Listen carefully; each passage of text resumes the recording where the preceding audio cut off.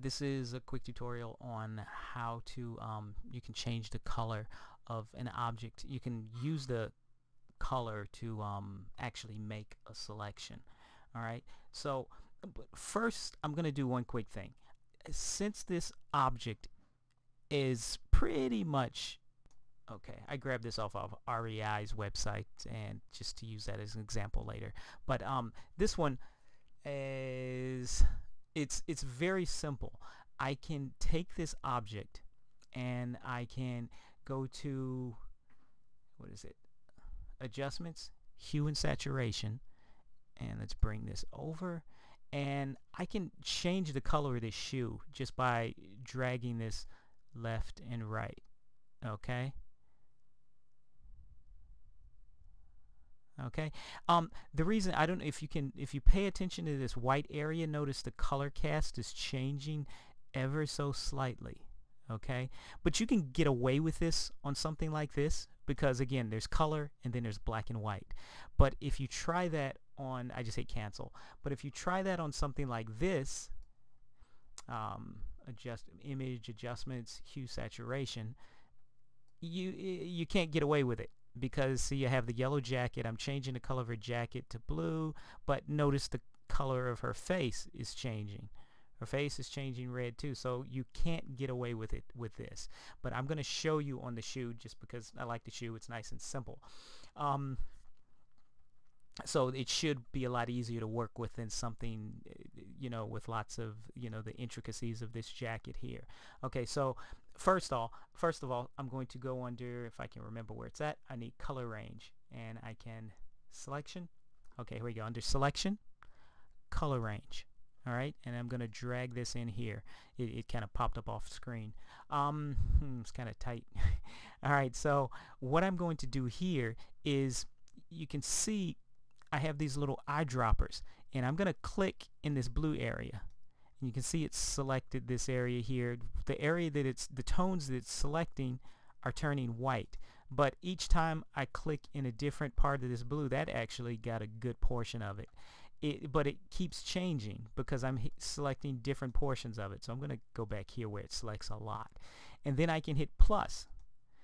And it's going to build onto that selection, adding color, different, you know, these different shades of blue. Okay? But one problem I have, say if I slip, I hit the white area. So now I got all this white area. So I can hit the minus key. And then you can see the more I click in this white area, selecting, because again these it's hard to see here, but these are actually, a lot of these are different tonal areas. So by selecting here, it's removing those, and then I can go back to the plus and I can actually click and drag rather than clicking and clicking and clicking. I can just click and drag over this area. So now I have a pretty clean selection of this area. Alright, now once I'm done with that, and again I can adjust the fuzziness, and you can see it expands to include everything, or it's very tight. Alright, I'm just going to add just a little bit of fuzziness here so it doesn't expand too far. And then I hit OK. And you can see it's selected these areas. I didn't catch all of these areas. That's what these little bits and you know, little specks are. So these are areas that I missed, but you probably won't see them. But another way I can fix that is, say I can go over here to the Lasso Tool, and I want to subtract that area. No, actually I want to add to this area. So I'm just going to click on the Lasso Tool and add to this area. So I'm just going to draw around these little scraggly bits, and then I'll let go, and you can see it's adding them to the selection. Again, these bits are so tiny that you probably wouldn't be able to see them, but I'm just making sure that I get them clean. But I could, otherwise, other than this, I could have spent more time with the eyedropper tool getting them just right. Okay, so now I'm let's go in here, happy with this selection here. And I'll just grab that little bit. Okay, so now I'll make sure I don't have any little bits of color in here. Okay, yeah, get that one last one. All right, so now from here, this is my selection. So now if I go to hue and saturation, okay, so I go to adjustments, Hue and Saturation. When I make these changes, you notice the shoe is changing colors, but it's not, this area out here is no longer being affected. So it's not, these subtle changes aren't happening out here, which is nice. Down here, I don't know if you notice, like if I slide towards the red, okay, it's on red here, but also down here you can see it's changing the, this is sort of like the standard chart, and this is actually what's changing this thing here. It's moving along. Okay, so as you can see, the red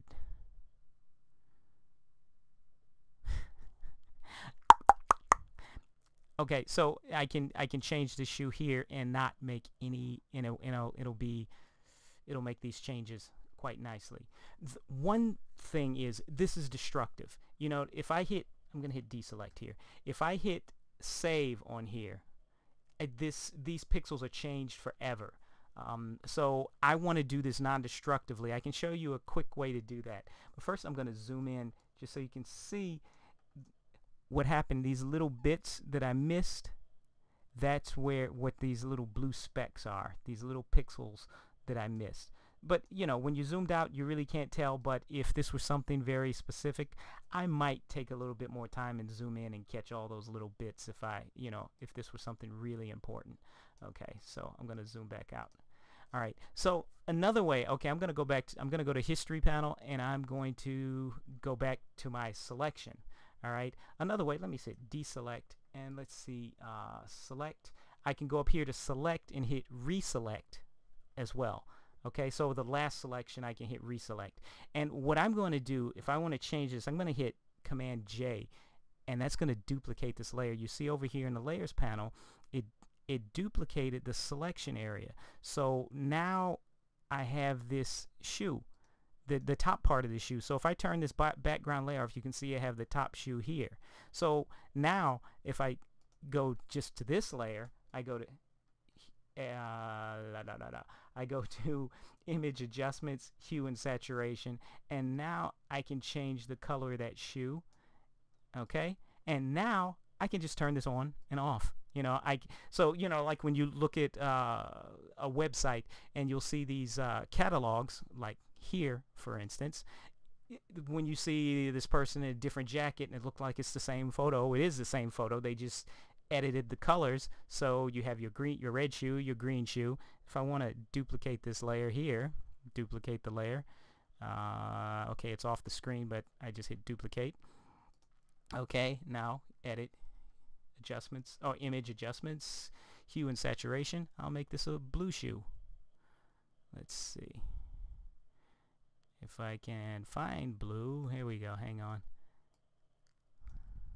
Okay, there we go. That's the color I'm looking for. And then I just hit OK. All right.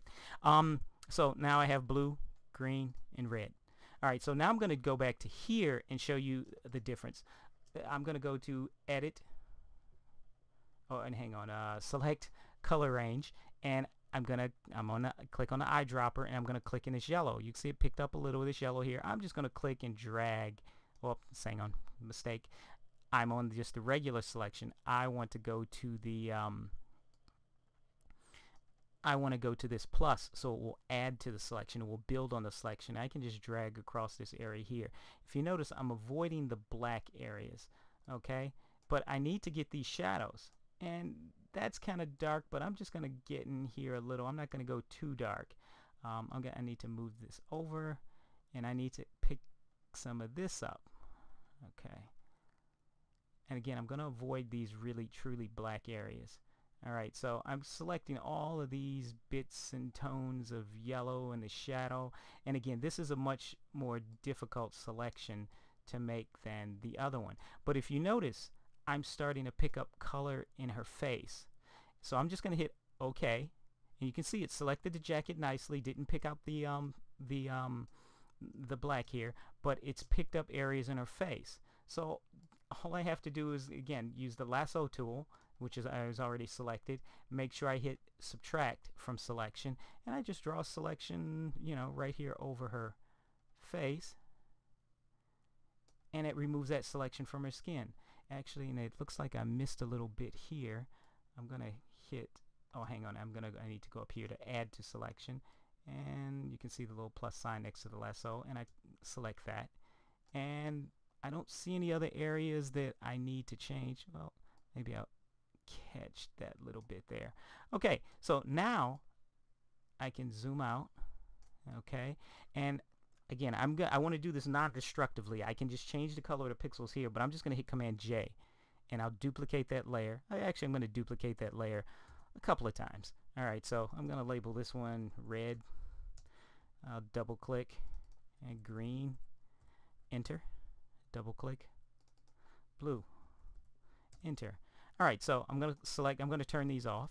I just click and drag to turn those off, and on the little eye there. And I'm going to click on the blue layer. Image, adjustments, hue and saturation. And what did I say? This one is blue. All right, so I'm just going to drag it this way. Okay. And if you notice, right here it says I'm on red, but it's changed that color. But you can see here it's red. You know where I started. It started off as yellow, but that's the top is sort of like the chart, the unmoving chart, and then it dragged where it moved everything over. This bottom is where you're finding what's happening. So again, it changed yellow to blue, yellow to blue. So if I move this other way, I'm going to move it to, let's say, red. Now you see it was yellow to red, with sort of a reddish purple, you can see. Okay, so I'm going to put this back because I labeled this blue. Move this back over, and you can see the blue at the bottom, very bottom, is sliding over to the yellow. Okay, that's a nice blue right there.